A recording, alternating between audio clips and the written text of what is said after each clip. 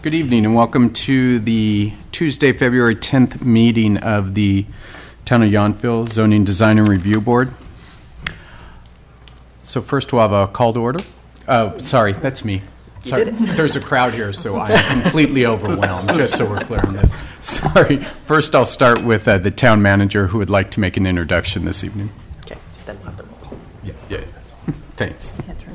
Thank you, Chair Durham, and actually it's always a great pleasure to be here, even more so when we do have a crowd, because every once in a while it's really important that the public participate in our processes, and I think tonight gives us a great example of how we listen and participate.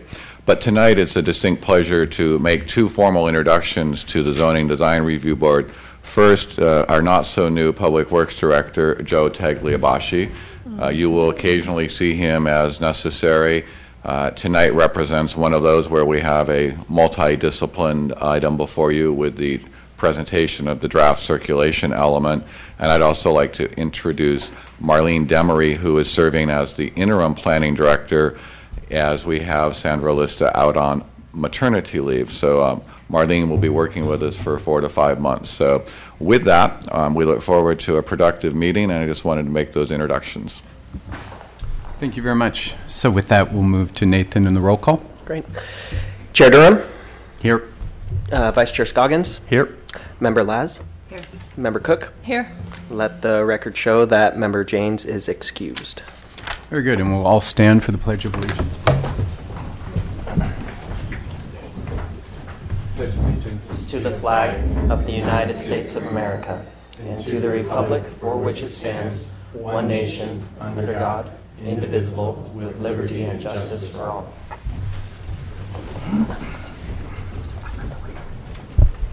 And do any of the members have any changes or any concerns about tonight's agenda? No. I'll Very move good. to adopt. Very good. And a second? I'll second. All those in favor? Aye. Very good. And the approval of the minutes from December 9th, 2014. Commissioner Cook, you and I were there that evening. Do you have any changes or concerns? No, I don't, so I'll make a motion to accept. Excellent, and I will second, and we shall be unanimous on that. And then we shall move into any public comments from anybody in the audience for the two items not on the agenda tonight. Very good. Then we will move on to the consent calendar, which there are none, so that'll move us straight into the public hearing to start with the town general plan circulation element. Thank you. Well, thank you, and it's a great pleasure to be here to substitute, hopefully, admirably for Sandra while she's off on maternity leave. I hope I don't make too many mistakes, but everybody's been really helpful, and it's been great for the first week. So I'm just going to introduce the item, and we have both the consultant who prepared the circulation element here as well as Nathan to make a presentation. But I wanted to frame mostly for the public's benefit and then as well as for the board's why you're seeing the circulation element. As Steve mentioned, it's a policy level document that really incorporates both planning items as well as public works, because what this is an element of the general plan, which means they need to complement and support each other. And so the design board being mostly involved with planning, the circulation element is kind of an integral part of the review that you do on other projects. And so it's before you tonight because we would like to make sure that there's a lot of input to the council on this, because it's a very important part of the general plan. That being said, it also serves as a policy level document for the town council. So the consultant is going to talk about some concrete and not so concrete recommendations this evening as part of his presentation. And I also wanted to make sure that the public was aware that none of these recommendations are things that are going to be put in motion as a result of the adoption of the circulation element. It's simply a kind of a policy level document. So no capital improvements are put together as a result of that. There's always additional studies that are undertaken before any of these concepts are implemented. And so I know that some of you are here specifically about some sidewalks in the Washington Park area, and that's really not anything that's being adopted tonight. There's going to be a lot of public discussion about that issue. And there's also some other circulation issues that are included in the plan. So this doesn't adopt an overpass being put somewhere or sidewalk changes being made. It's simply kind of an overview and an over policy level discussion of things that the consultant thinks maybe we need to beef up in our plan. But not only the town of Yount, but most towns and counties really encourage participation at that level where it's appropriate to talk about what is the sidewalk going to look like, how's the parking going to be put together. So while some of the things that he's going to be talking about are very specific, like we're missing sidewalk in these 4 links, or we should look at some additional crosswalks near the school, those things are pretty concrete. But a lot of the concepts in the circulation element are just things that we need to do more study on and outreach to the community on. So I've done a number of these general plans, and it is really important for everybody to understand that nothing's being decided at this level. So, Nathan? Yeah, just to give a little background, before you tonight is a draft of the town general plan circulation element. The current element that we have within the town was previously adopted from the 90s and needs a little bit of updating. In addition to it being outdated, we are also required to do this in order to comply with the California Complete Streets Act of 2008. The town requests a number of funding options from the One Bay Area Grant Program. It helps fund some of the capital projects that occur in the town, and they have required that each municipality update its circulation element and its housing element in order to comply with new state laws. Earlier in previous year, we adopted our housing element, and now we have the circulation element before you. So the town has been working with W-Trans, who is a firm that specializes in traffic and circulation plans. And after doing a series of studies, which our consultant will share with us this evening, they were able to draft us this element that is now before you. And so our recommendation to the board now is to receive the staff report, ask us any questions, listen to a presentation from our consultant about this plan, the circulation element in general, and then offer recommendations to staff for us to then bring to council before adoption. So with that said. Thank you, Nathan. Are there any questions of staff thus far? Commissioner Cook? Just one. On page 2, there's a list of policies and recommendations. Those are the things you want us specifically to speak to? All of these will go into more detail in the presentation that our consultant has brought. If after the presentation there are still questions that can be answered, I think they can be asked at that time. Okay. Any questions of staff, Commissioner Lass? Commissioner Scoggins? Thank you. With that being said, we'll bring up the consultant.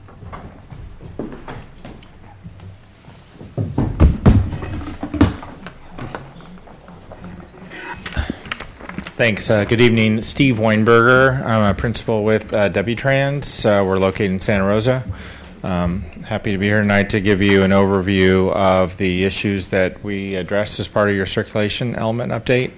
And just to add to Ms. Demery's discussion, I sort of look at it as we evaluated a lot of conditions, data in your town, sort of an assessment of where you're at in terms of vehicle traffic, bike traffic, ped traffic, transit, and basically identified areas where the town should turn its attention to over the next several years as they continue to address traffic circulation around the streets and roads around the town.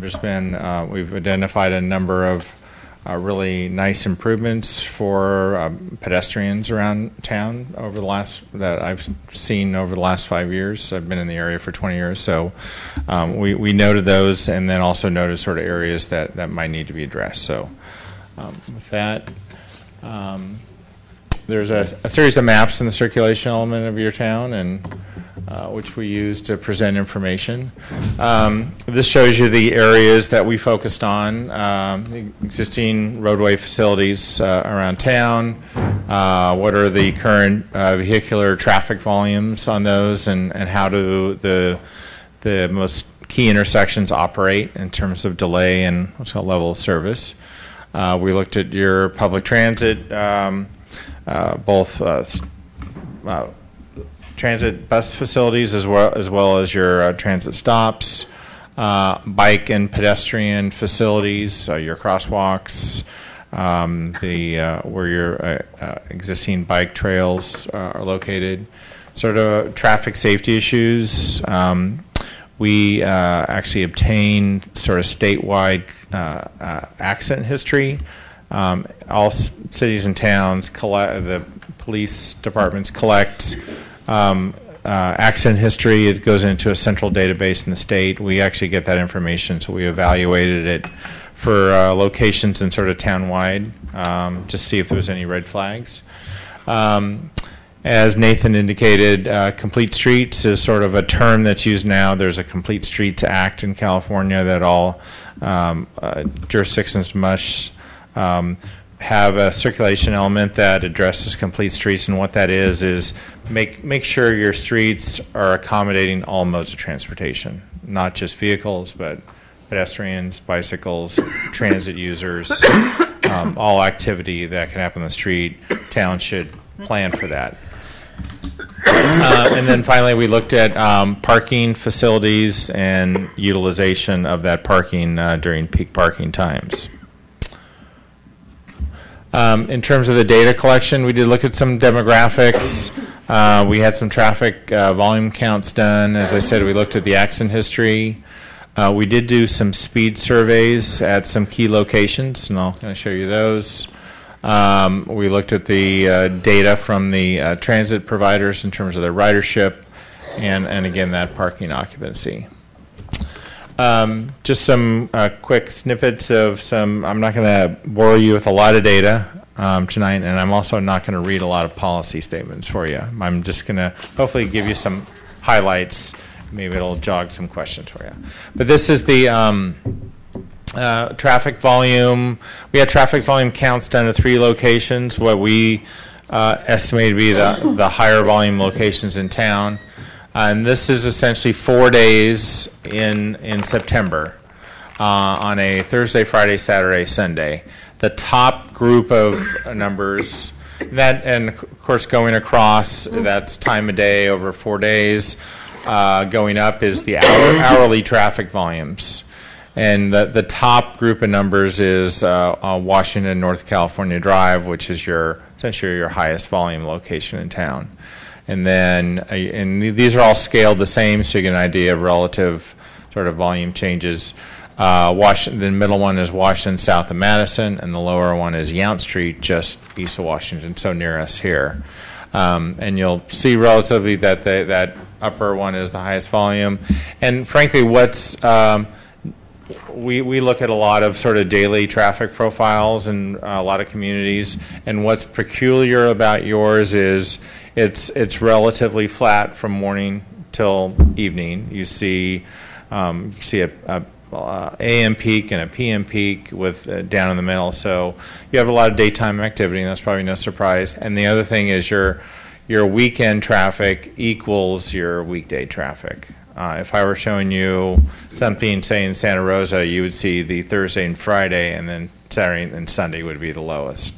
And I think that's no surprise either. So just interesting information about traffic in your town. What goes on is as important on Saturday with traffic as it is during the weekday. Probably can't read these numbers, but I'll point out to you the key information, and give me just a second to grab my pointer.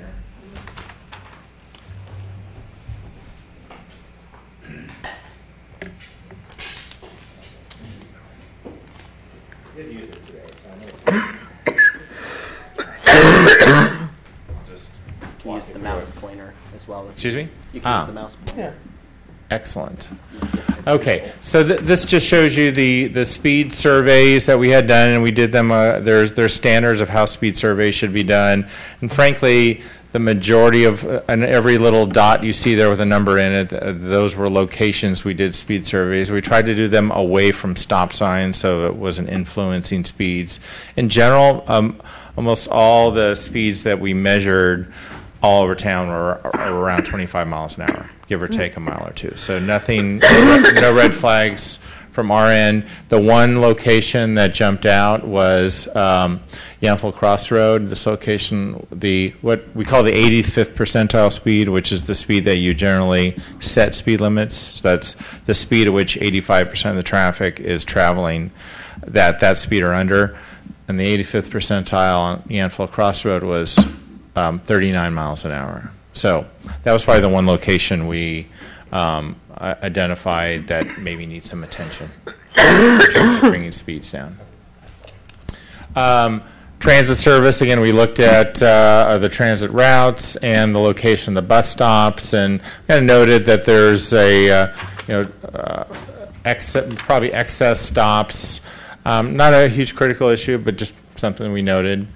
We looked at your bike plan, and this is from the county's bike plan, and that's where your bike plan is contained in terms of what facilities have been built, which ones are still coming and planned for. We looked at pedestrian facilities, where are there gaps in sidewalks, and we understand that the Old Town area does not have sidewalks, which is why it's shown in yellow, but outside of Old Town, where are there gaps in sidewalks? And we also looked at crosswalks. We basically did an assessment of every crosswalk you have, and most are all very well marked, better than a lot of communities. So you're doing good there. This is a diagram of the parking occupancy, and we have a couple figures in the document and a table of data. We basically did surveys in all these pods that you see of how many parking spaces both on and off street there are, and then how many cars were parked there. And we looked at sort of a Thursday evening period, and then we also when we would expect to have the peak parking of the day, and then we also looked at a weekend midday condition. So this is actually the higher number of cars parked was in the weekend, and the darkest red were areas that had more than 80 or 90% of the total spaces occupied. And then the yellows were up to 60, and then the greens were about up to 50, and then the blues you see here were less than 50% occupied. So in all these areas we surveyed in total, there's about 1,590 parking spaces townwide. So, and overall, the overall occupancy townwide, the peak that we noted was on that weekend condition, about 63% occupied. So about 2/3 of your spaces, both total on and off street, are about 2/3 occupied. You actually have a bit more cars parked in off-street lots compared to on-street. So, we noted that you have high occupancy where I think you probably think you have it. So that's no surprise. But I think maybe the message takeaway is, you do have an adequate parking supply townwide. I think it's just a matter of providing information to tourists who aren't familiar with the parking spaces, where they can park and where the spaces are.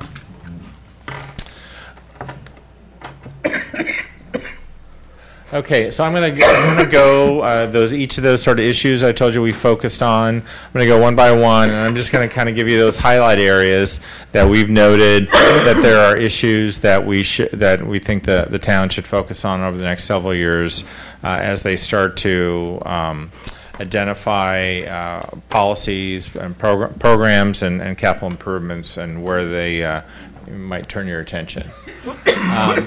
So we did note the Yount Humboldt Street intersection is essentially what we call an unbalanced stop controlled intersection. Generally, you see intersections that have stop controls all the way around or in one direction. But in this case, you have stop sign on Yount southbound, but you don't northbound. And Fennell down here we know is an always stop as well. And then generally you want to avoid that because drivers don't expect that. If somebody coming on the side street sees one car stopping here, they generally expect the other. So it's a safety issue. So we've suggested that the town sort of evaluate this intersection, look at pedestrian patterns, because pedestrian safety is also a consideration here, and that this intersection probably revisit and determine whether you should go to always stops or remove the stop signs, but just generally go to a more standard approach in terms of traffic control.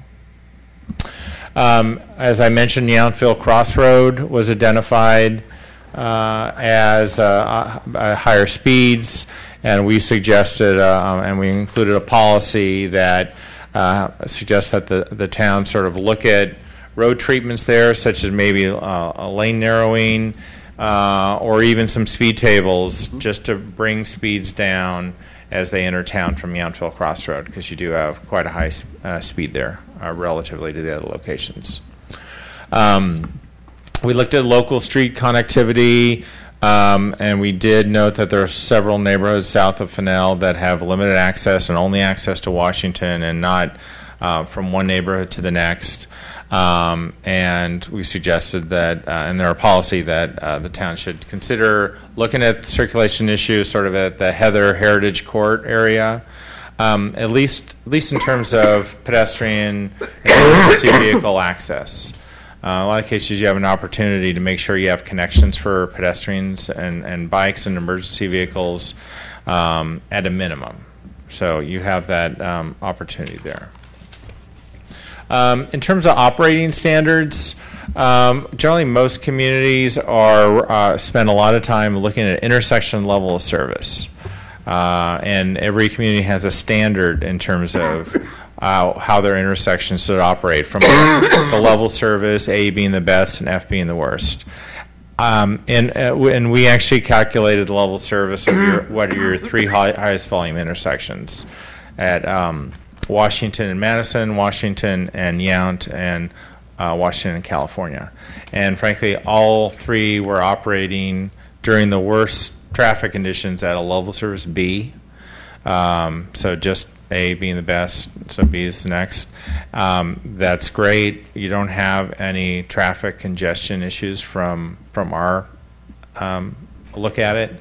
And there's also a movement in California with CEQA law that results in EIRs that actually level service for traffic analysis in EIRs is actually going away, and it probably will go away within the next year. There was a Senate bill, and it's now adopted, and the state is actually making recommendations for other methods to measure traffic impacts. And our recommendations and the way we've set up the policy is you do have a level of service standard now. Stay with it. You're meeting your standard. Frankly, based on our evaluation of your housing element and the number of additional units that are going to come in and some other anticipated projects, you're not going to change the level of service you're at.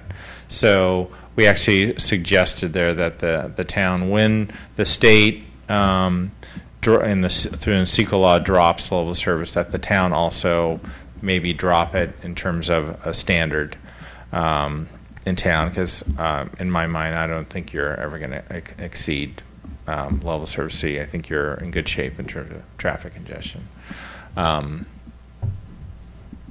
Okay, in terms of bicycle facilities, one of the bike areas that we thought could use some enhancements in terms of bike safety and bike demarcation was the transition from Yountville Crossroad to Madison and Yount Street, where it makes the bike lane sort of make the turn.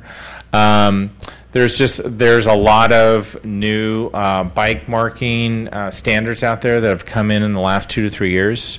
Green, you go to other communities, you might see green bike lanes.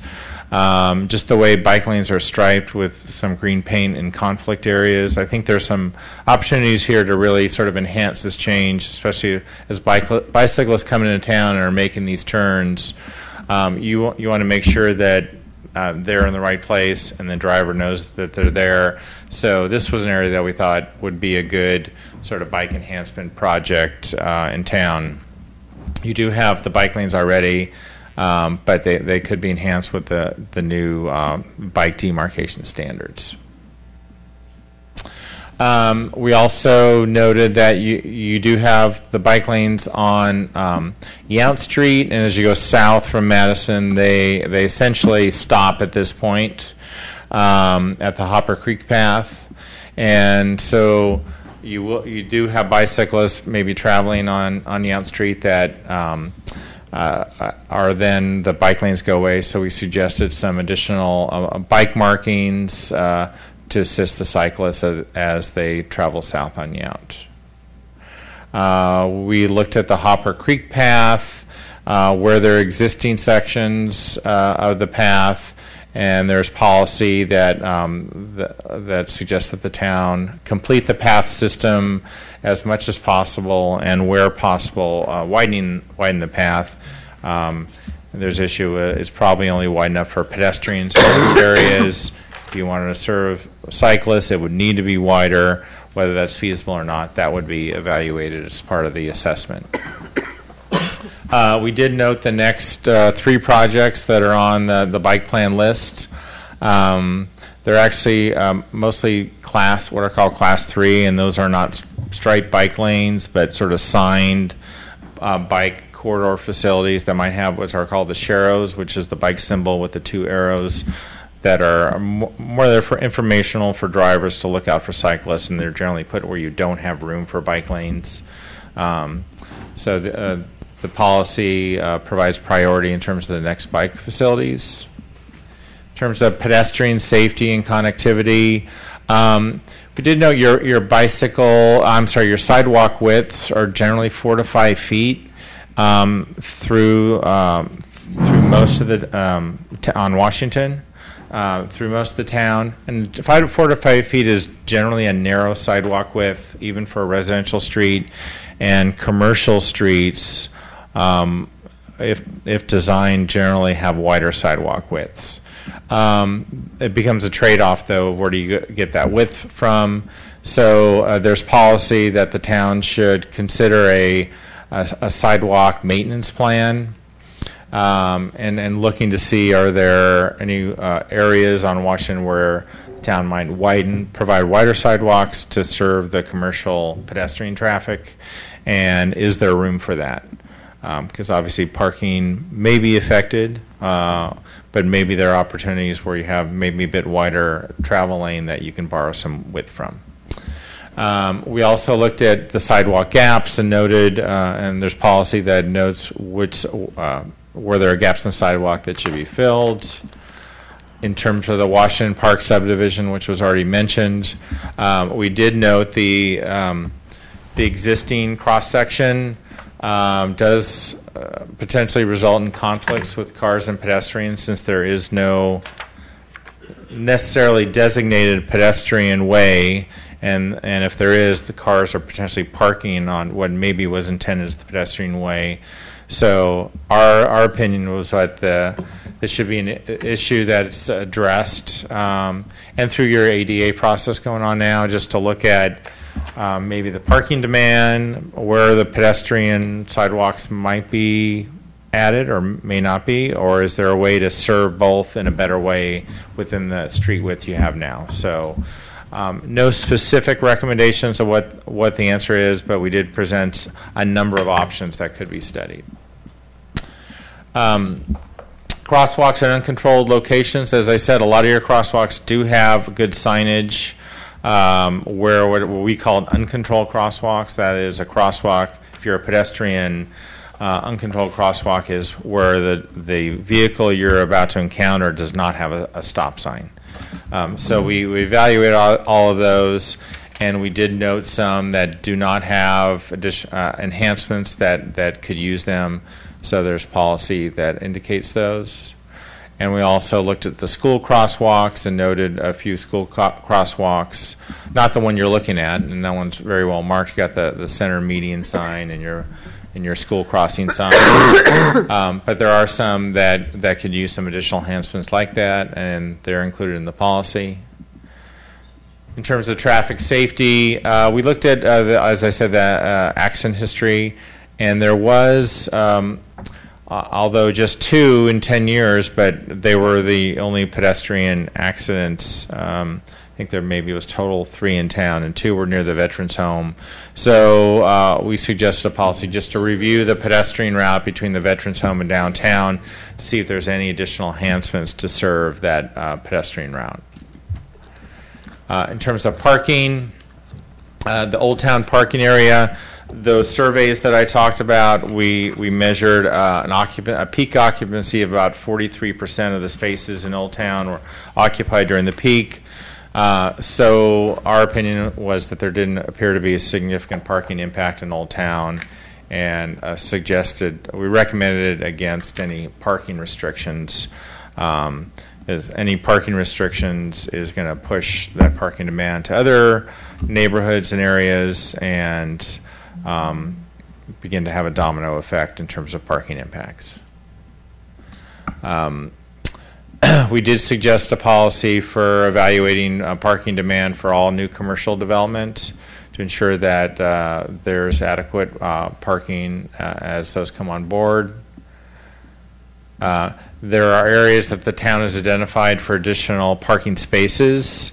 One that kind of using angled spaces around Yanfel Park, around the Veterans Memorial Park. There's a plan to evaluate diagonal parking on Humboldt Street and some additional parking on Oak Circle. And we've looked at all those proposals, and I think they're good ones to expand on-street parking, and suggested that they be implemented. So that's the highlights of our evaluation, and I'll entertain your questions. Thank you very much.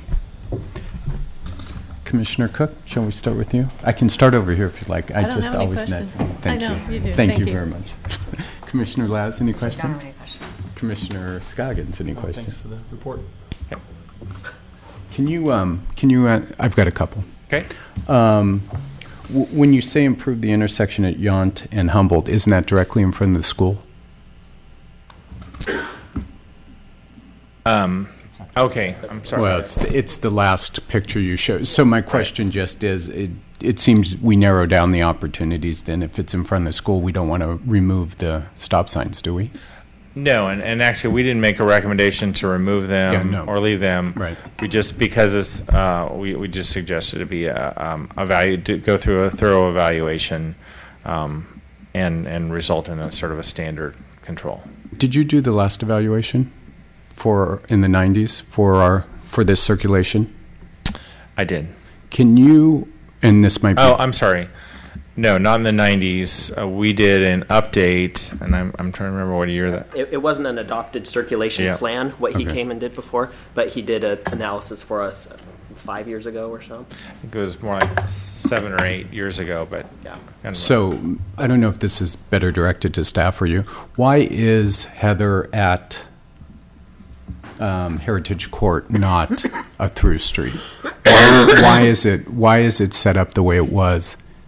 And I don't know. When those neighborhoods were developed, that's what the neighborhoods said they wanted. That's simply, so right now it just has that small little bit of pedestrian access that almost serves like a pocket park, if you're familiar with that area. Okay. So I apologize, because I don't understand, but so therefore, is that part of the general plan then, that it was allowed that way as a subdivision to do that? Okay. When it was originally passed, yes. Okay, good. Thank you. And I want to be absolutely clear on this. Parking's not an issue in Yountville. From our assessment, Good. it is not. I just wanted it to be on the record. Thank you. Okay. Any other questions from the commissioners? Thank you so much. I greatly appreciate your information. It's nice when these things happen because we all have conversations on the street, and it's nice to see detailed reports like this. So thank you very much. So with that being said, we'd like to open it up to public comment. And please remember when you come up, introduce yourself and where you live, and we'd love to hear your feedback on anything that was presented. I'd like to say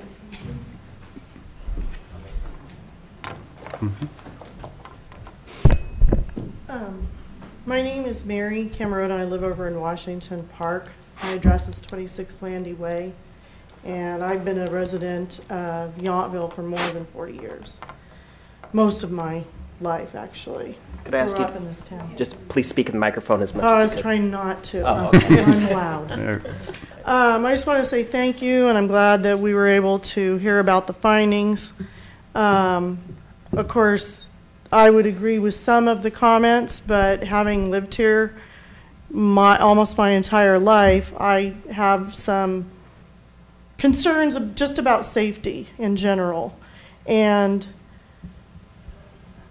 the only issue that I really see with regards to safety is that some of the sidewalks in the oldest parts of town are either, as he pointed out, non-existent, or as I presented some findings at one of the town council meetings, and I offered over 100 photographs and documented addresses, and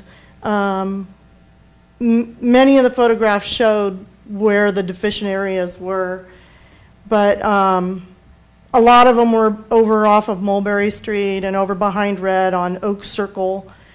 And the only input that I have on this is I think we should address the older areas first before we start spending our tax dollars on the new areas of town where I live. And then my other thing that I wanted to say today was where you guys are allowing the old town to be grandfathered in, I almost feel like if you're going to be making rules about what you're going to be doing with the circulation and the walkways, and it ought to be universal and unilateral. We shouldn't cherry pick the issue. So, and I think it ought to be even the private areas like the one in front of where the French Laundry Garden is. That to me is also an unsafe area because of the unevenness of the sidewalk. So I don't know. I mean, I would really rather we spend our money someplace else than in our neighborhood, at least if we were going to prioritize it. And I guess I would challenge you guys to also go out and do your own individual assessments, maybe do a walk with this gentleman and his company and actually get a good look for yourselves of where really the issues are so you guys can make your own determinations. Anyway, thank you for your time. Thank you very much for speaking.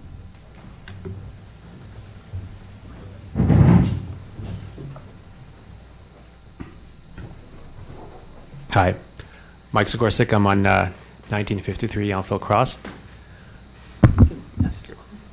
My first meeting in the chambers here. It's great. Also, congratulations on a great plan. I was able to look at it beforehand. Very thorough, thoughtful, and so I appreciate all the detail that went into it. Just really a comment, because we're on Yountville Cross Road, definitely support the finding about the speeding, which is something that we can see on a daily basis. I think part of the reason is that Yountville unfortunately sits at the intersection of a major crossroad between 29 and Silverado. So most people using this section through Madison onto Yount and then through are just basically blasting through town. So we can actually see it usually during rush hour. People are just in a hurry, right? So it's not really about going in and out of Yountville. It's about cutting through. So definitely ways in which to, I think, curb that and make it more apparent that the section that they're driving through still is within town. They're not on the crossroad yet. So definitely supporting a narrowing. I think using speed bumps or limiters would just create people would just drive quickly over them, and they would create probably a lot more noise. as opposed to slowing it down. I think the visual impact when you drive across is that, all right, I'm free and clear, it's time to go, and they race across it. So just some food for thought as you guys plan through. I realize no decisions are being made here specifically, but I wanted to point that out. The other thing is, I think this isn't really a Yountville issue, but I noticed that Yountville Crossroad seems to be one of the only crossroads that actually has a wide span over Napa River, whereas some of the other ones, Oak Knoll or Oakville, they have a pretty narrow bridge. So trucks, the only way trucks can really cross between 29 and Silverado is on Yountville Crossroad. So as you walk through it, you walk down Madison, sometimes it can be a convoy, literally 18-wheelers just plowing through. And they have to use that because all the other bridges are really narrow. So you get the speed of folks who are just getting through town. It's got nothing to do with Yountville. They just need to cross there. And then secondarily, the trucks, because they literally can't cross anywhere else. I think it just, I see pedestrians walking through and being crowded by some pretty big rig, heavy trucks making their way through. So it's just something to consider. It might be a countywide thing, but I just wanted to point that out because we see it quite a bit. Does that make sense? Good? Thank you very much. All right, thank you.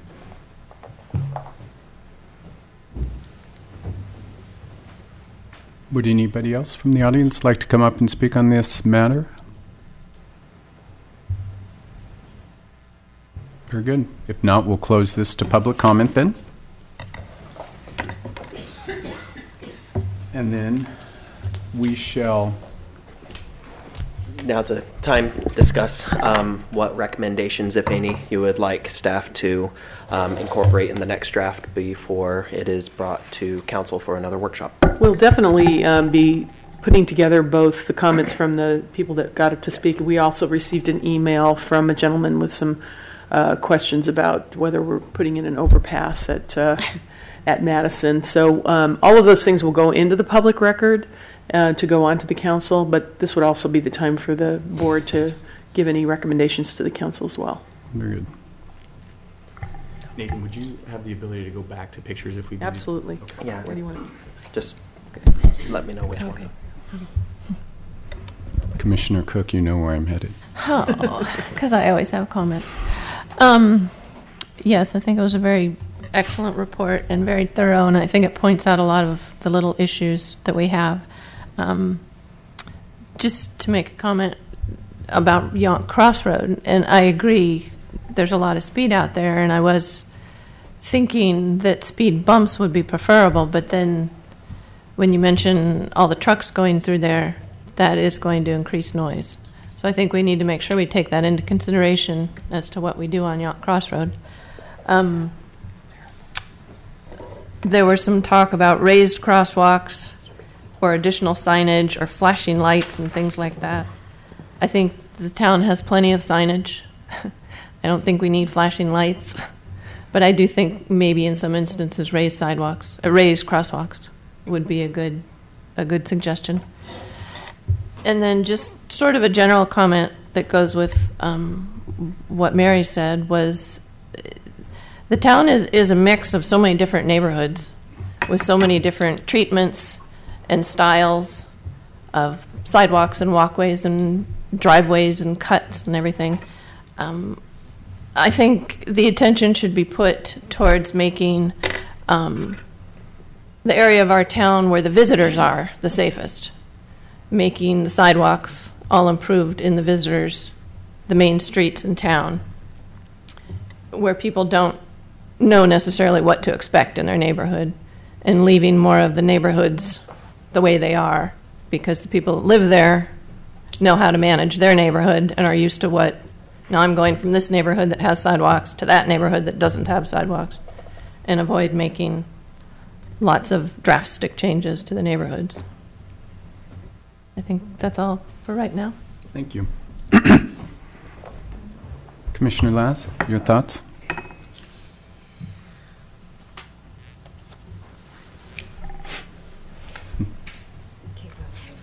Yeah, that's fine. Commissioner Scoggins, your thoughts?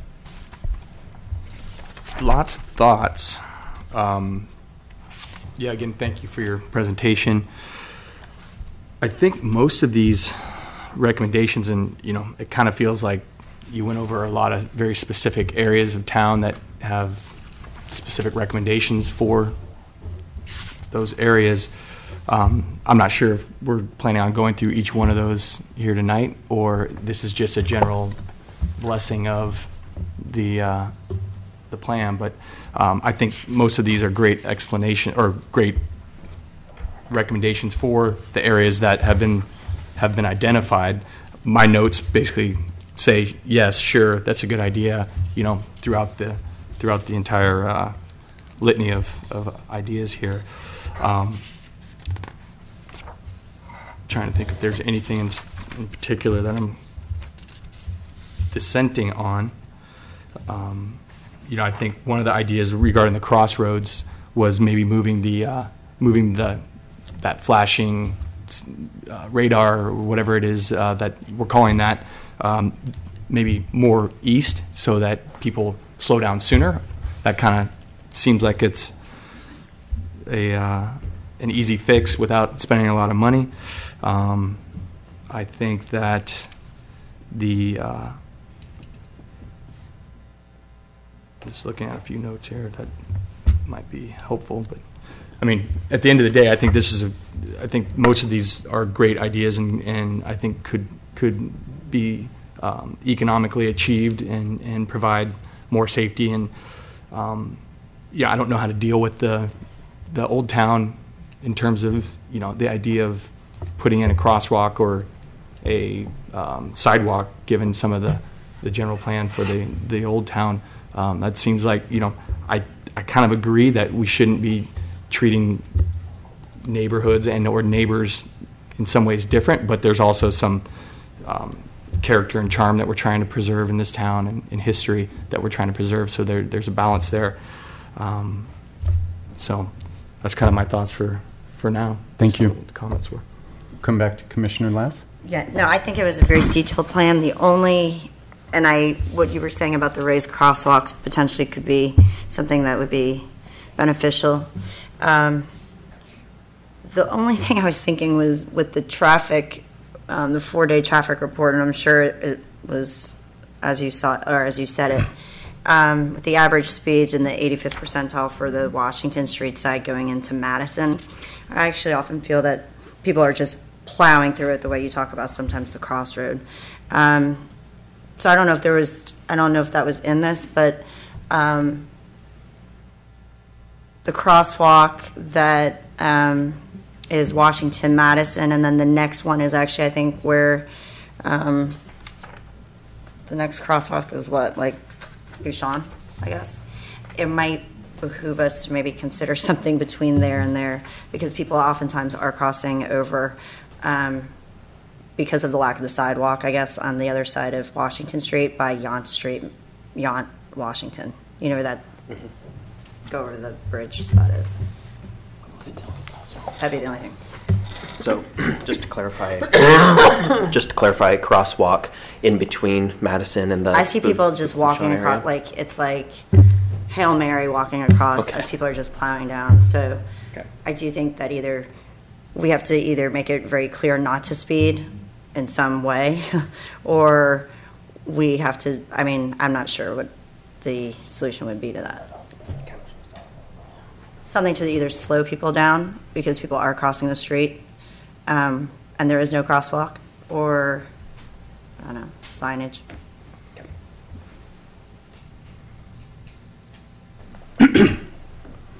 I do agree with Commissioner Cook. We have become Yountville, town of signs, and that will be our new tagline.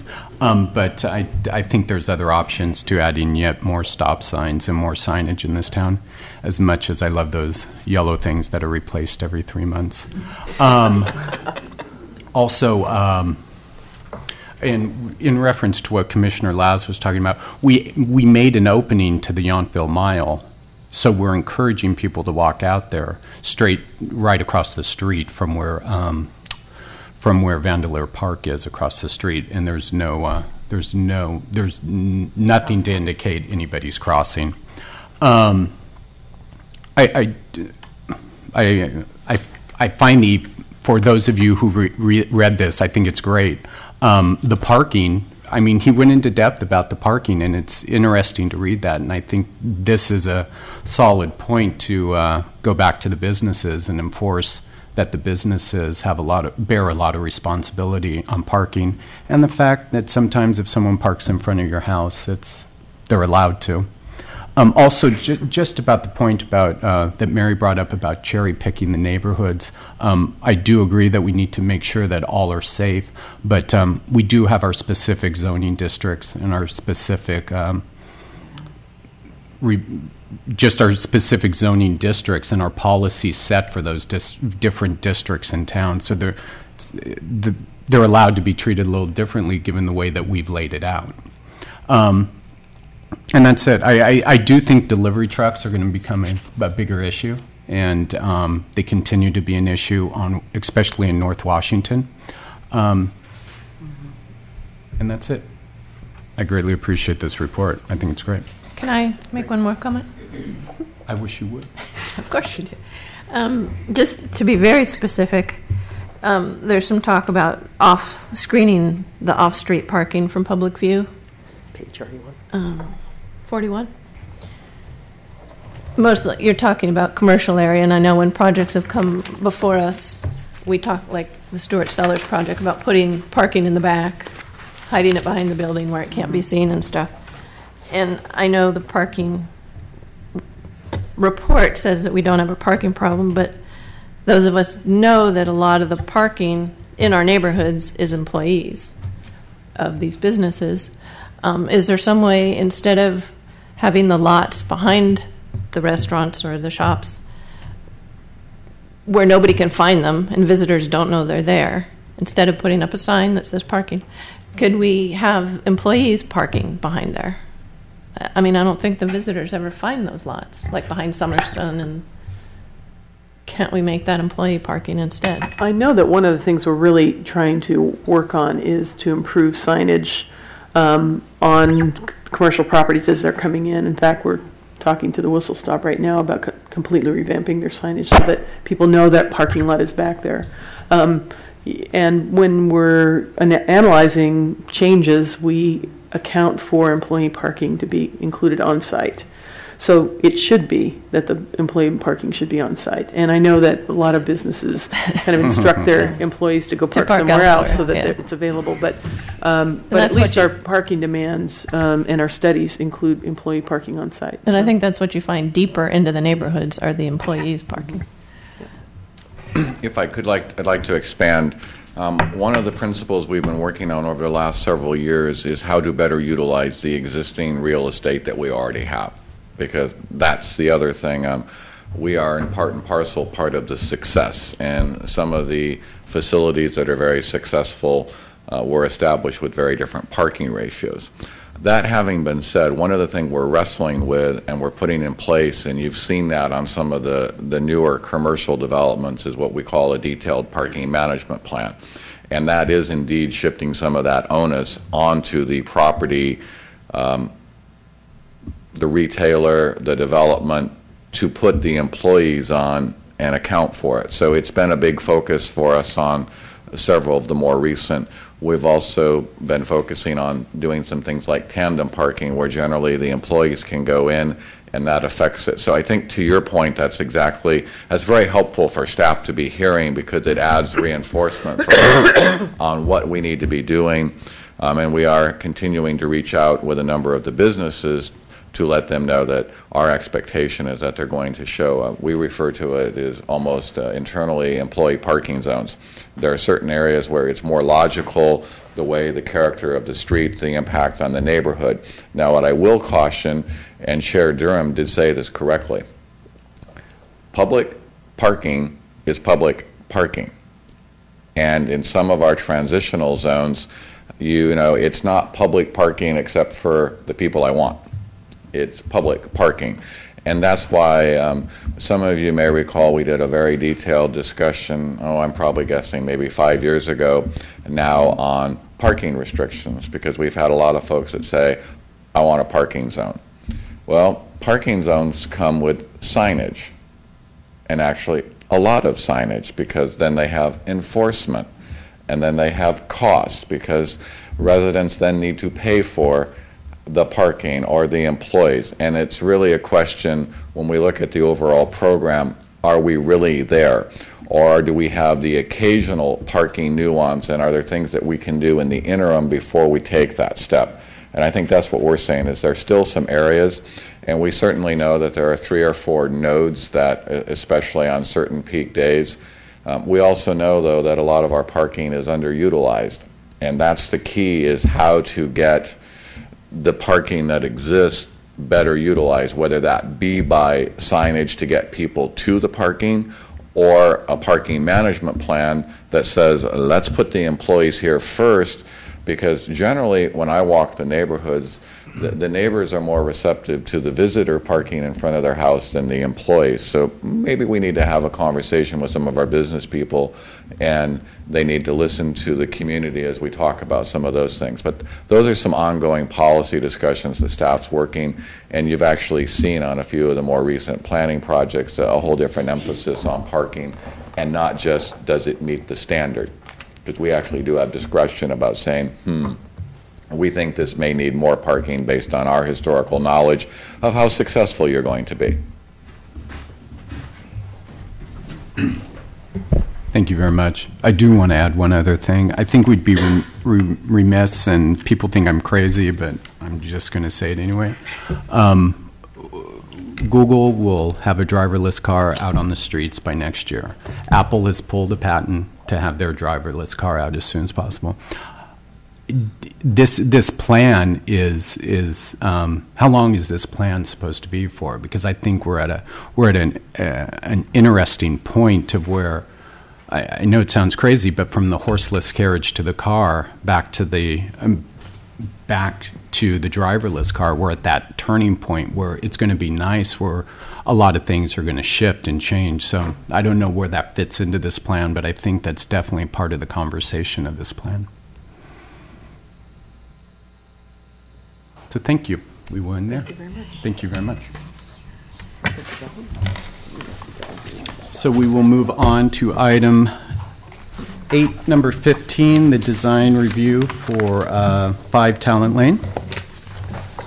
Thank you, and I think I've stopped coughing, thank goodness. Oh my gosh, I was like, I thought I was going to be able to go without Dayquil, but I'm not. So I will apologize and try to keep it as short as possible so I don't. The item you have before you tonight is a review of a single-family dwelling being constructed at number 5 Talent Lane, which is a private street off of Young Cross Road. The applicant is proposing to demolish the existing 2,200 square foot single-story residence and a 450-foot garage, and replace it with a new structure that's 2 stories. Do you mind putting the elevation up? Do you think you can? Go search through and find it. It's in the fold. There's a shortcut to the folder.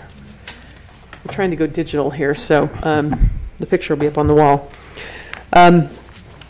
So the applicants are proposing to build a 2-story single-family dwelling with a 102-foot covered front porch, a 787 covered rear patio, and a 436 square foot garage with a bathroom.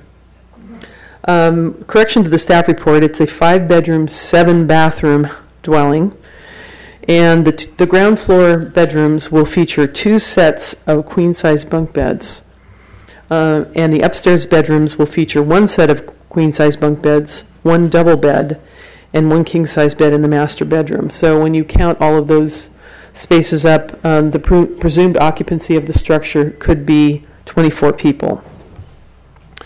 The residence is proposed to be situated 20 feet from the front property line on Talent Lane, and the structure itself, the front door will face the driveway along the side, the north side of the property. The garage is 2 8-foot wide garage doors with a window above to provide light to an unconditioned attic space. I think you can see on the overheads, once you go back to the other one, the bottom sketch is the north side of the property, so that in the center is the front door, and the garage is on the far right side of that picture. The dwelling is featuring a gable roof with an 8 to 12 pitch and a 3 to 12 shed roof proposed for the first floor on the north side elevation. The primary dwelling would reach a total height of 28 feet, and the garage is 19 feet 9 inches. The structure is proposed to be stained gray with a white trim and Coronado stone for the accents. Roofing will be composite shingles with a 3-color mix. And attached to the staff report are some color boards of those proposed materials. Staff has gone through an analysis of the development standards for the Old Town, for the historic district, and compared the proposed development with the existing standards. And in the staff report is that analysis. So I just want to call to your attention 3 areas that staff has concerns of with this proposed project.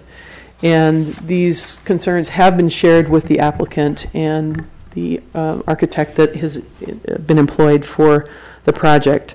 They desired that the board review their proposal as proposed this evening. Typically, we work through some of the issues where staff feels the standards need to be, or the projects need to be modified for the standards, and instead they elected to come to your board this evening.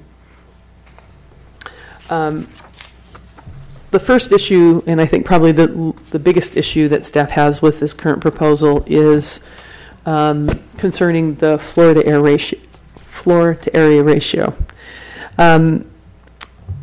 We have 2 sets of site plans and surveys that show the size of the lot being 2 different sizes. So we've asked that that we clarify exactly how big the lot is.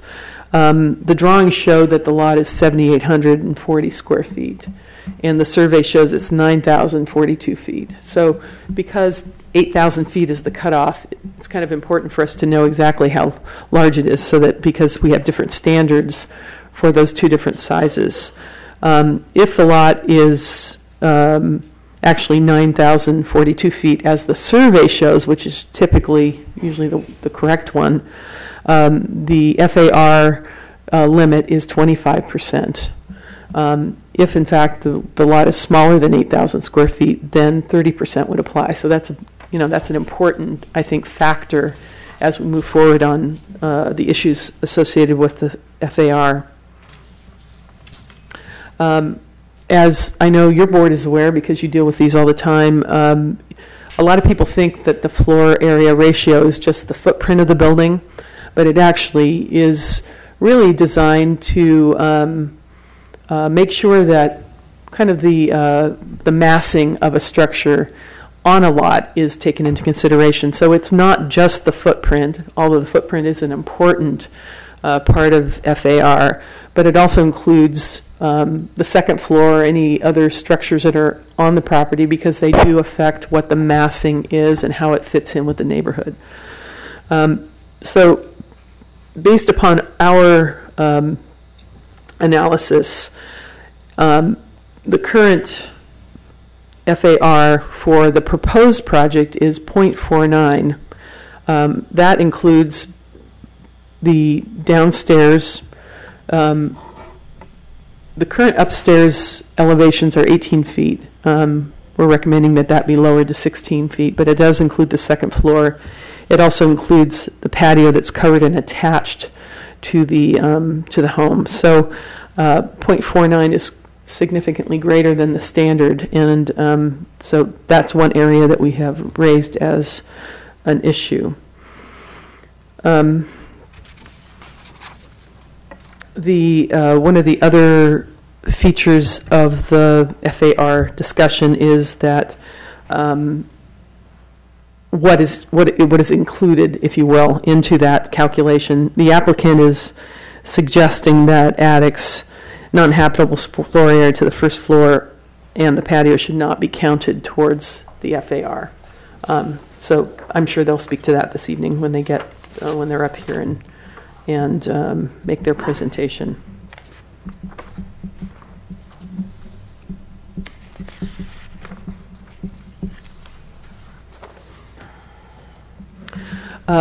One of the other areas that staff has reviewed to bring to the board's attention is the parking.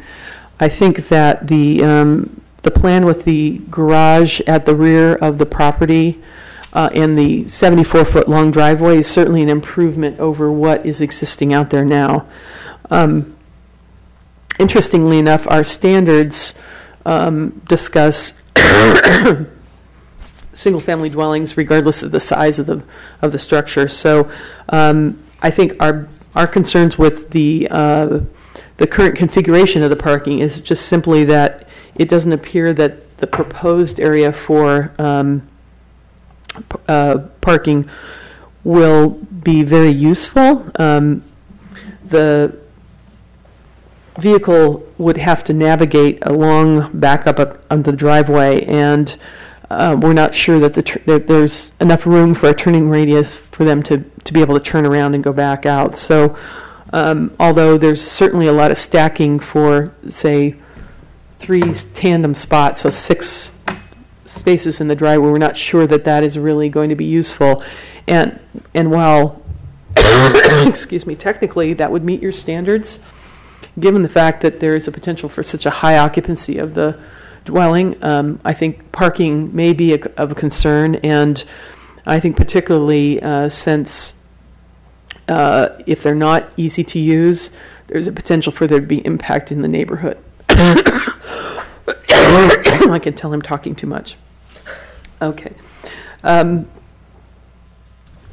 The applicant and their agent have suggested that the configure. Sorry.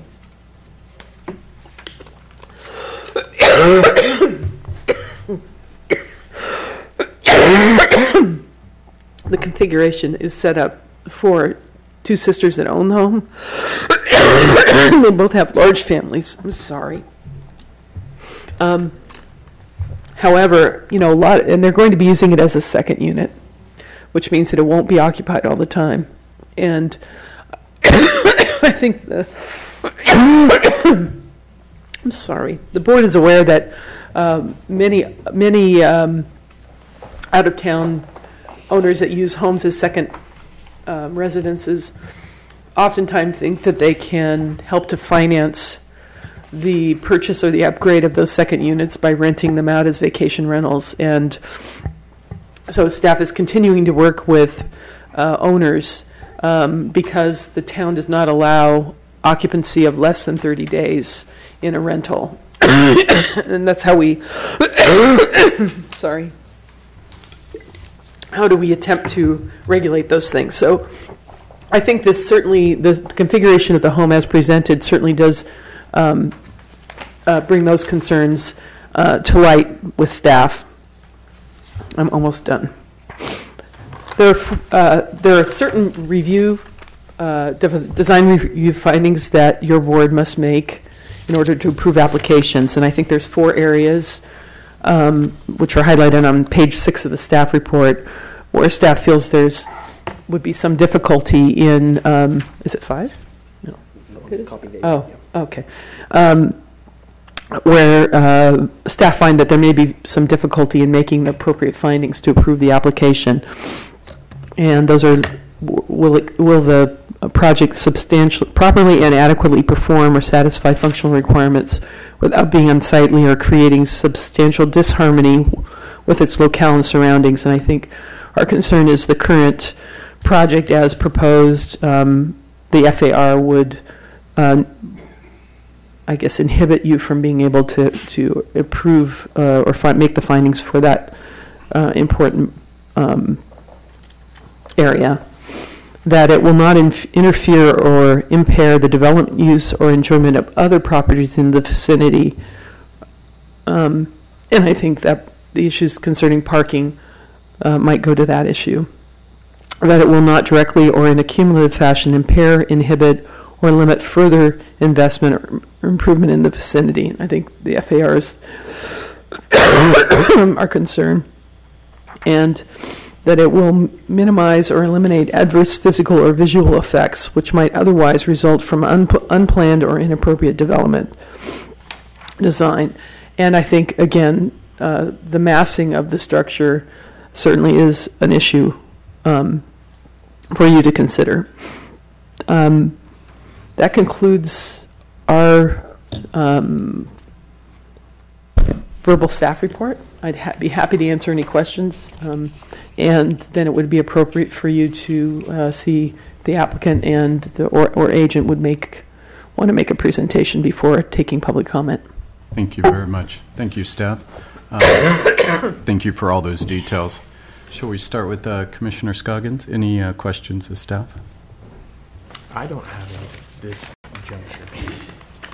And Commissioner Laz, any questions of staff thus far? I do have a question. Yep. Commissioner Scoggins. Sorry, I forgot about this one. You mentioned, thank you. You mentioned the, I think it was 9,200 square feet or something. The size of the lot. Yeah. Can you tell me what, if it is what it is that you think it might be, how would that affect your findings? Well, nothing changes the size of the massing because that's a separate calculation. We're at 49% or 0.49. If it's 9,000 square feet, then the limit in our regulations would be 0.25. If the lot, in fact, is smaller than 8,000 square feet, 0.3 would be allowed. So it is an important factor, but it doesn't affect the calculation that we're making, if that's what you're asking. Thank you. And Commissioner Cook, any questions of staff? Just one question. My understanding is the town does not have a defined legal definition of single-family residence. In terms of, you mean size or number of bedrooms or anything like that? No, no, we don't.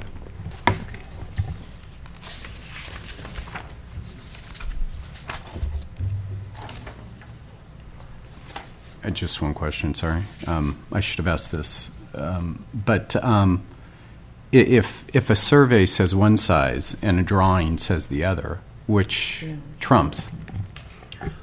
Well, one of the requests that we're making as staff is that we verify that the survey is correct. Typically, the survey is correct, but we're asking the applicant to provide some evidence to substantiate one or other of the numbers, and that would be an important factor as we move forward in the review.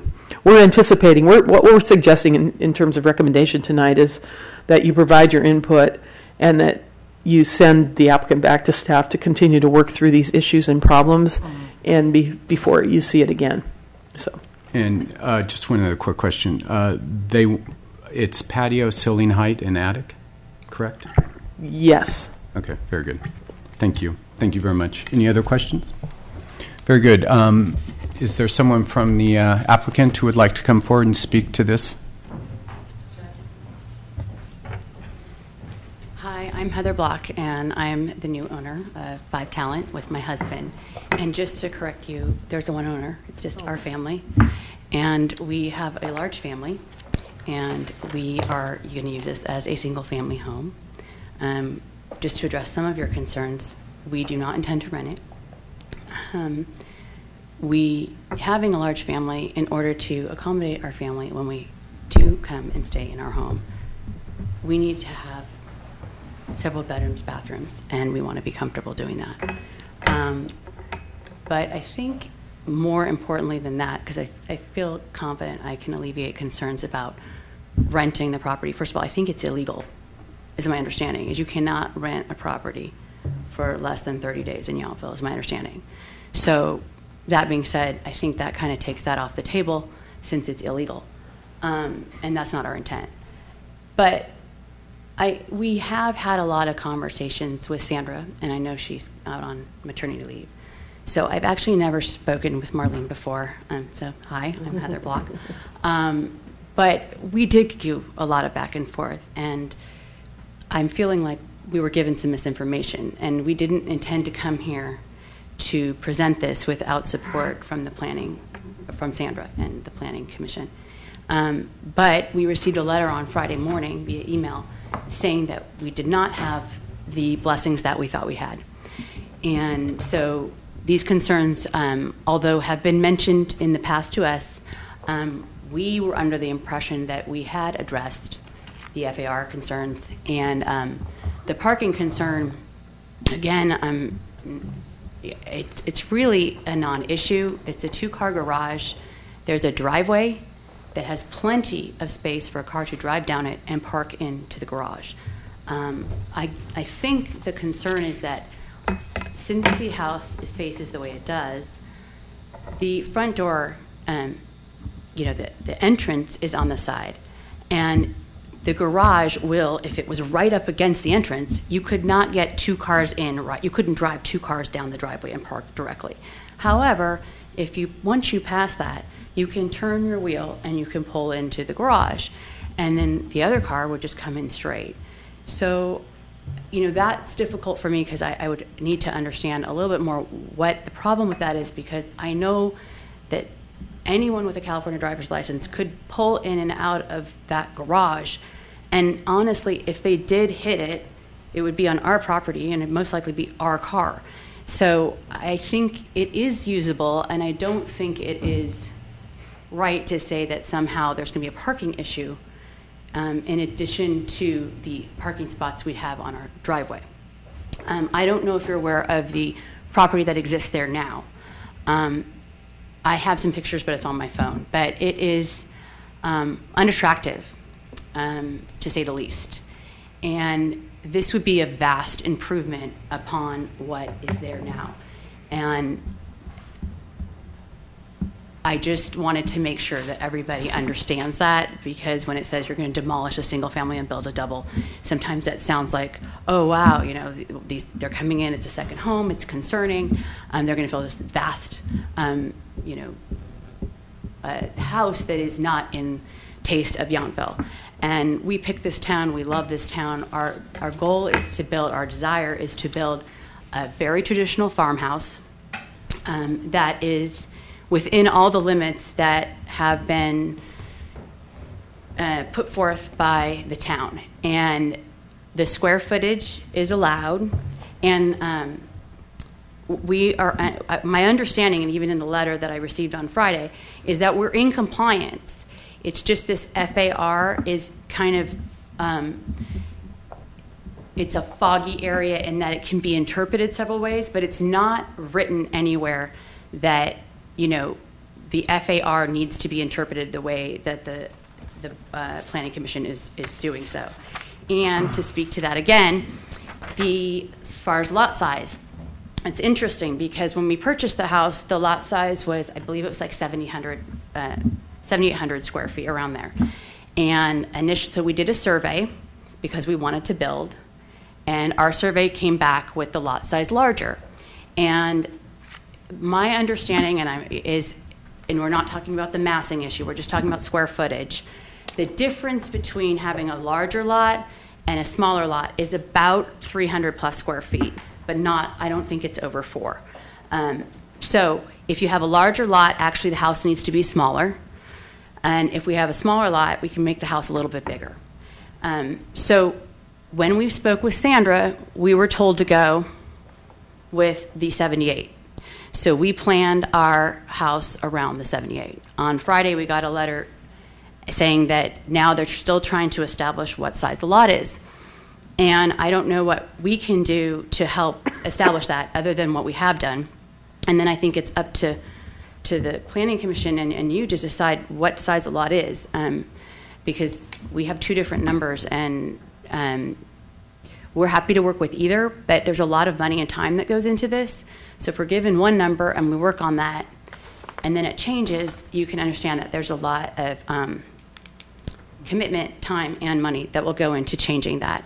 But again, it's less than 400 square feet of a difference.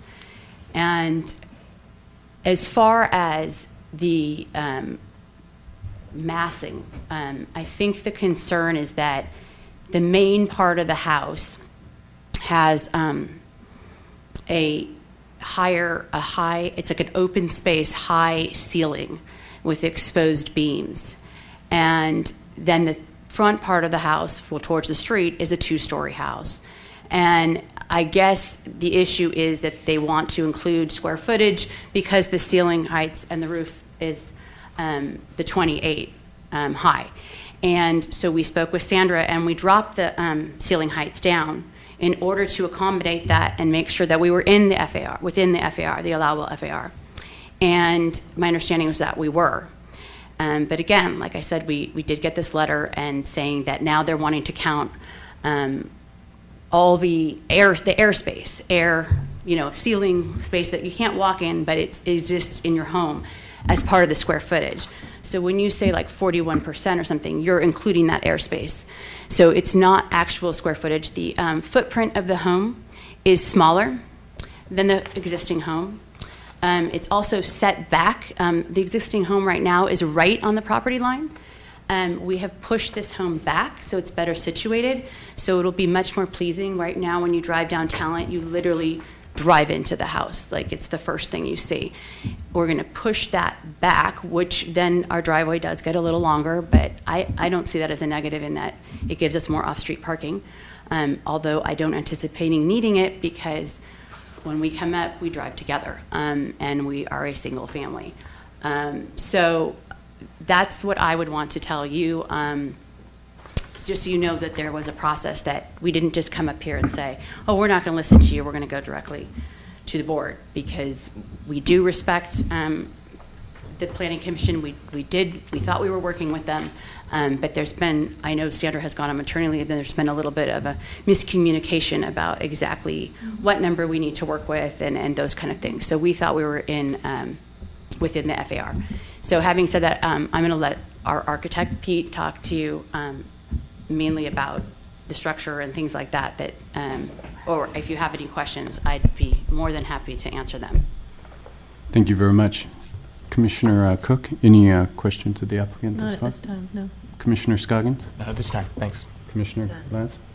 Thank you very much. We Thank you. appreciate your information. So did the architect. Thank you. Hi, I'm Peter Rose. I'm the architect, and I'm just here to answer some questions. I've got, well, we'll start with you. Go ahead. No. No, please. It's my right to defer to you. No.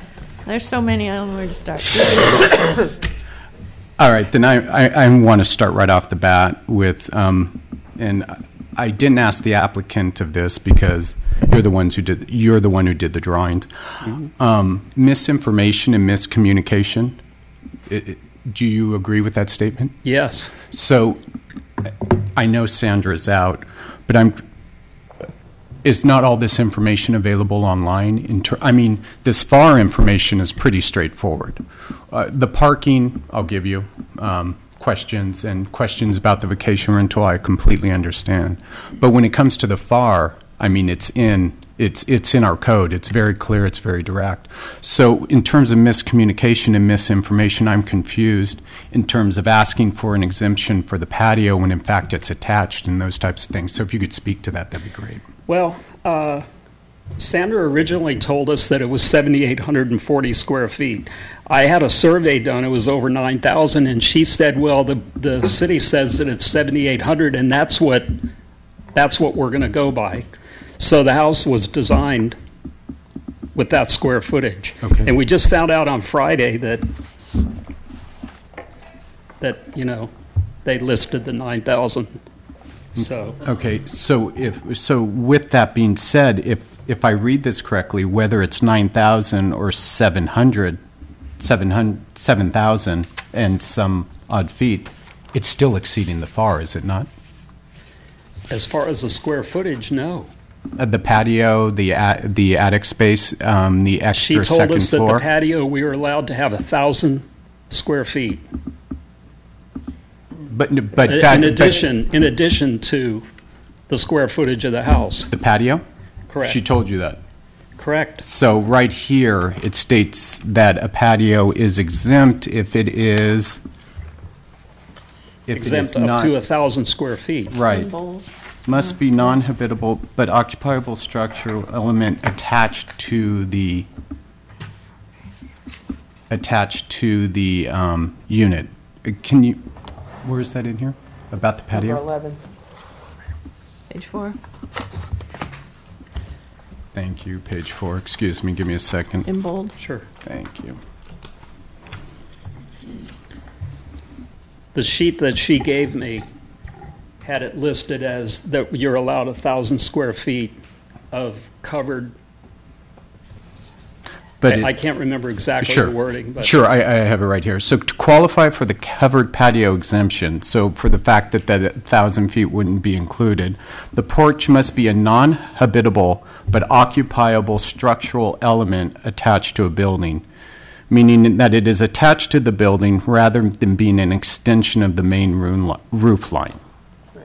So are you, with the And- plans, so with the current plans, is this the case or not the case?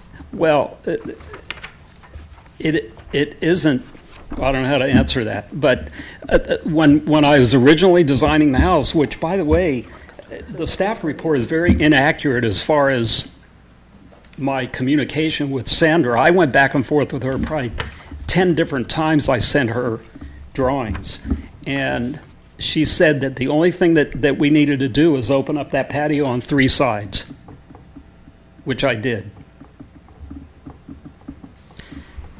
At that time, she said nothing about the roof line.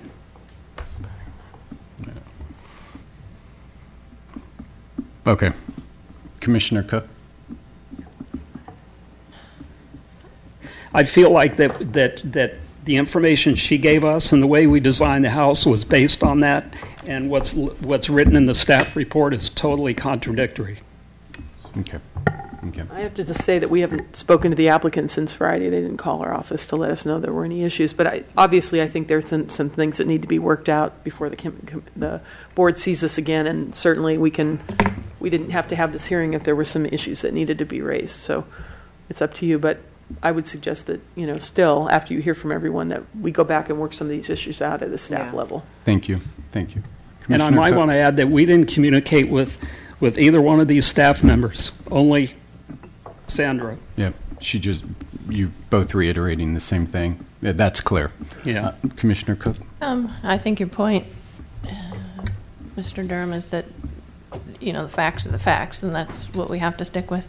I guess the only question that comes up when I look at the floor plan is there's all these massing of people in the house and no closets. Can you explain that? Or 1 or 2 tiny closets. They decided that they didn't need the closet space because the house is going to be a weekend retreat. And they have many kids. Okay. That's reassuring. They're not living in the house full time. And they have a right to design it that way if they want. Sure. It raises a lot of questions for future use. Okay. Well, if the question is they're going to rent it, the answer is no. No, but it could be bought by somebody else at a future time, too. And what is it set up for? Raises questions. Commissioner Scoggins, any questions? Is there any alternative to the porch scenario in your mind as the architect, given the parking situation and the porch scenario that Commissioner Durham was referring to? Oh, thank you. I was looking at that. Okay, then strike the latter, but the former regarding the parking. Are there any alternatives to the parking? Is there anything that you can do about the parking, the porch that the staff was concerned about in terms of? I think the concern from their standpoint is not Really having integrating it in the roof line. So Yeah. if there could be a different architectural treatment that would bring it down, that would certainly help with the massing. And I think that's of our concern, and that's the reason that the ordinance covers those things is because when you have a lower porch, it helps to reduce the feel of the massing. So yes, if there was a way that could be addressed. And by again, the I roof addressed line. it with Sandra because she said that if the ceiling level in the family room was 16 feet, which I lowered it down to, then that would satisfy that. And again, she said nothing about the roof line, and I explained to her that we wanted to keep the roof line consistent all the way back. So that's why I show on the section up there on the top that's all truss area up there. I just don't think our drawings reflect that. Maybe there was a discussion, but I'm not sure that that we ever saw a revised drawing. That's the drawing right less. there. Is that revised? Yeah, it's hard to. It's impossible to read on this. On this. Well, prior to this drawing, I had the ceiling going all the way up to the 28 feet. So I worked it out with Sandra to bring that ceiling down so that she would not have to include that in the FAR. That's just only over the living room, Over the living room. but not correct. talking about the covered porch. It's the on same the outside. roof line all the way out. But the elevation still shows it continuous all the way across. Right, because the ridge line is consistent. What we did was we brought the ceiling down and Okay. created that But the attic exterior area. view is still the same Exterior's the as same. drawn. Correct. Okay. And Sandra accepted that. I worked this out with her over many different conversations. Commissioner Lass, I mean, I have all the emails. do you have them? I don't have them with me, but I can surely. Well, we can work those things through, but I think you need to work some stuff yes, through. I think before definitely. this I mean, comes back here, this because this there's a staff lot of- report was written by Sandra, and I just made some So if minor I- changes. So very I good. yeah. And the other thing is, I want to say is that Sandra didn't communicate to me. If I might, for a second, I understand where you stand on that. Okay. Do you have any questions? No, I see the issue that we're talking about. You didn't change the height. You changed the height within, but that doesn't affect the outside FAR space. And your patio is in disagreement. So I think the reality is there needs to be more discussion before this comes back to us.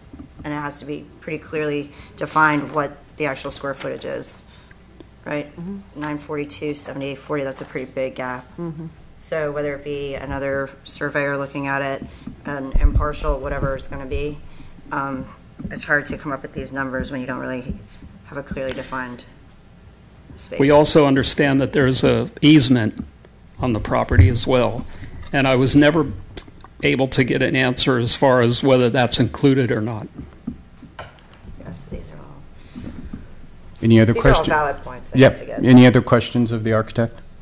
No.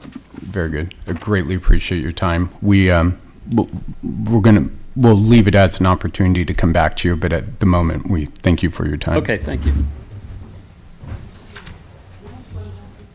Sure, please. Just, if you come up to the podium, please.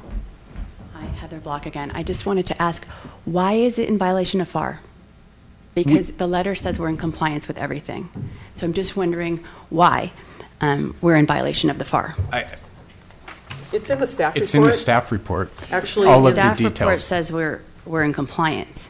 No. Let me, please. All right. We're- Thanks. The staff report that's on the wall there outlines every single reason why there's an issue here.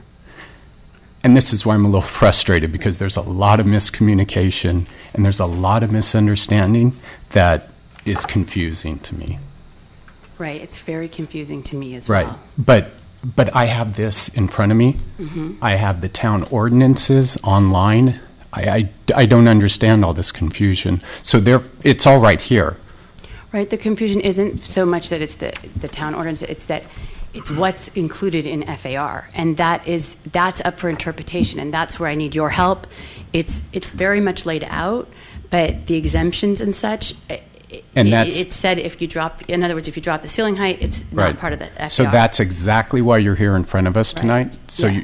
you guys have gotten an opportunity. We're going to listen to the neighbors, and then the four of us are going to tell the staff exactly how you should proceed. Okay. Okay? Thank you. With clear direction. Okay, thank you.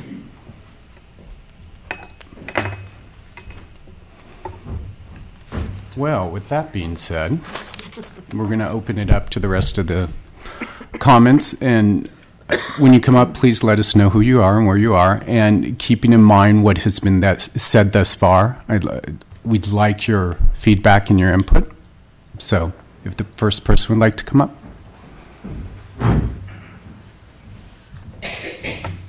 Good evening. My name is Jim Romeri. Ann Daly, and we live at 3 Talent Lane. We are so excited about getting an aesthetically gorgeous resident next to us. Excuse me one second. Make sure you both share. Oh, no, he's got it. Okay. Thank you. You're fine. Thank you. Because the house that exists at 5 Talent is an eyesore. The problems that we have are, number one, Talent Lane is a private road. It's delicate at best. The residents have to maintain it. It is not maintained by the city. How many construction trucks are coming down this fragile road to raise a house and then rebuild a new one? That's number one. There is no place to have construction trucks on Talent Lane. We don't have sidewalks. We don't have any available parking. That's the second one. Third, the fact that 24 people are going to be sleeping there, that is another concern. And the driveway faces our backyard. The front door does. Excuse me. I think my biggest concern is, and we weren't really prepared to speak this evening, so we didn't make any notes. I'd like to see a set of the plans. I looked it up online, and when you blow it up online to see the setbacks and where everything is, it gets fuzzy. There is a easement there between my property and their property, and it's a ditch. And you put the ditch in several years ago. It's for water. We did have a water issue several years ago there for a long time. I'm going to guess it's 5 or 6 feet wide. This may be the difference between the 7,800 square feet and the 9,000 square feet. I don't know. Maybe we're trying to play both sides of the deal here, saying we're going to build we're a lot smaller so we can build it bigger, but actually our lot's bigger, so we're doing you a favor. I don't want to go there right now. My concern is I don't want anybody filling in that ditch, and it just sounds like it's going to be an inn. If they want to build it and say they're from a big family, and then a year from now, we really didn't like living there, we're stuck with an inn, and that's my concern. So with that, we're going to, like I say, we really weren't prepared tonight to talk, so pardon us for not being really prepared. You're fine. It's open discussion, so thank you very much for your time. Thank you. Thank you.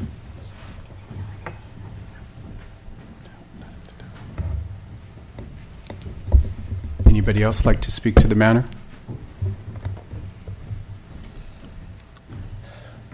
Jim Cole, 6 and 2 Talent. When we first saw the plans, the bedroom arrangement and the capacity that it lent to was an eye-opener.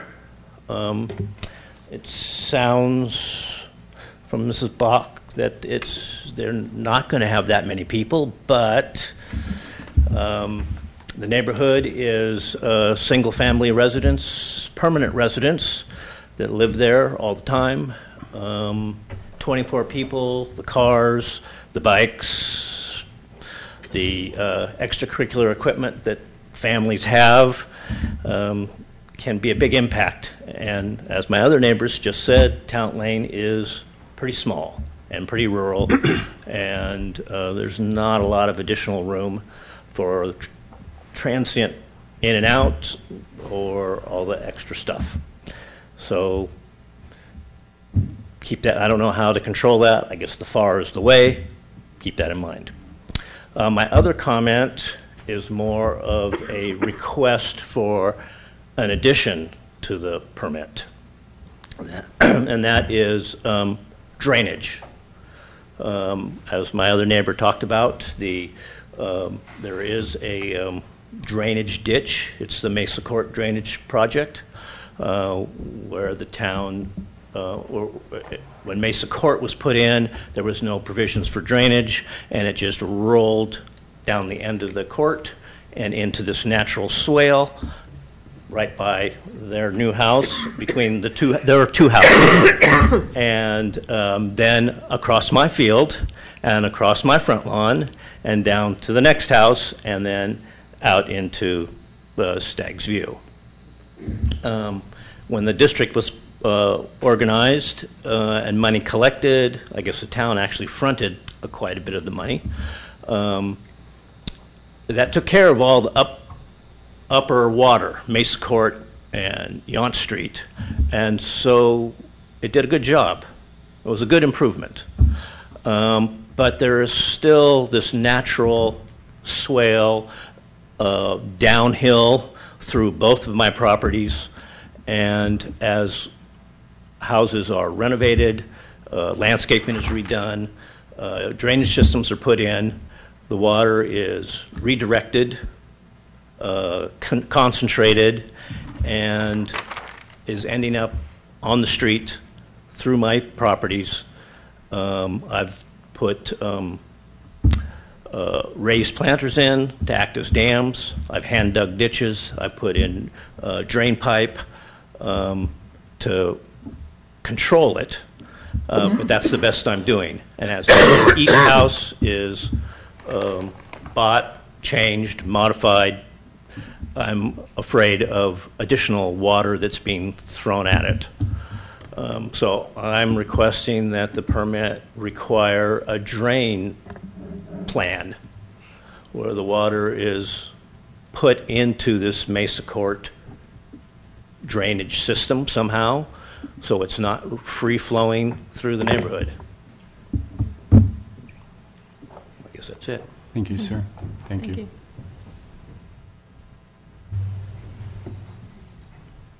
Anybody else like to speak to 5 Talent? If not, we're going to close the public comment, and it'll come back to the commissioners here. Oh, boy.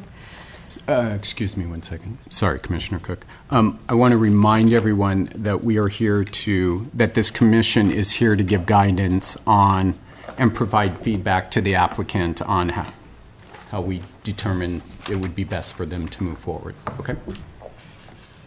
Okay. I appreciate your comments, and especially from the neighbors that have been there for a while, to address things like drainage that not everybody is aware of. So I think that's important for staff to consider.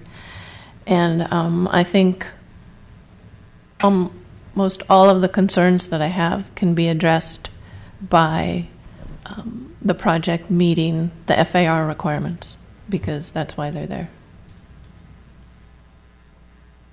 That's it. Commissioner Lass? Okay. You okay? You go first. Commissioner Scoggins? I'm trying to mix it up. Thank you for your comments, both from the applicant and new resident of Yountville, it sounds like, and the neighbors. The question about the ditch might have to, for me, get cleared up with staff or somebody that's got this in their mind's eye. Is this a time to talk about the ditch with staff, or? No, I agree. I think it's been noted, and it's something that needs to be discussed. The staff's to make that decision. And just so you understand, when we review building permits, we are looking at making sure that drainage is accommodated. That's a typical thing that's done. We appreciate knowing that there's a particular problem in this area, so we'll pay extra attention to it. But that is something that is dealt with in the normal plan check process. Okay, great. Regarding the comments around construction and the use of the road, I don't know how to deal with that, frankly, other than it sounds like it is what it is, and maybe there's something that staff or the town can do to help ease some of the neighbors' concerns around where these trucks are parking, staging, queuing, whatnot. But that might be something that staff looks into to help the neighbors out. If certainly we can't have a dump truck blocking the road for both safety and just it's their right to travel freely. And then in terms of the applicant, I agree with the previous comments around the FAR, and I think that there's a lot of unknowns or some questions and confusion that needs to be sorted out, and I think it's hard to make any sort of determination before that all gets ironed out, and we have the actual, everyone's agreeing what the numbers are. So I'm not going to comment anymore about the plans until I think we have that information sorted out. Thank you. Commissioner Les, your thoughts? I think I've said everything I thought. Very good.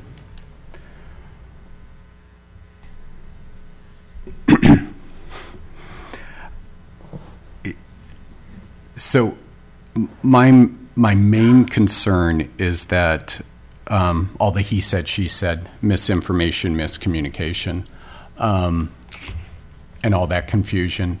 I find it interesting that if you got a letter on Friday and Sandra's not here anymore, that nobody bothered to check in with the new people in the planning department. That's disconcerting as well. And there are questions about FAR, and there are questions about what's right and what's considered a patio and what's not. But even a lot of it's just in the staff report tonight, let alone what's online. So that's where my frustration and confusion lies. In terms of giving guidance to the applicant, I would say the first thing to do tomorrow morning at 9 a.m. is to sit down with this staff and make I've been doing this for a little while, and I'm not a contractor, but I've worked with Sandra long enough to know she's a very thorough person, and I respect her highly for the job she does. But at the same time, I respect the two that are sitting in front of me as well, and that if the time is taken to go over just this staff report and your concerns, it seems to me that it would be able to be worked out rather quickly too, and you guys can move forward with your project. I do know there are concerns with the construction, and we do have certain construction parameters in this town that all construction people need to meet. But with that being said, I think the most important guidance here is for the applicant to meet with the current planners as soon as possible to get all this confusion and miscommunication cleared up. So that is my direction. Thank you. Thank you very much. Thank you. So with that being said, we will move on to item number 9, presentation and discussions, which there are no items. So that was easy. So we'll move on to number 10, staff and board reports. There's not too much to report other than the introduction that was already given.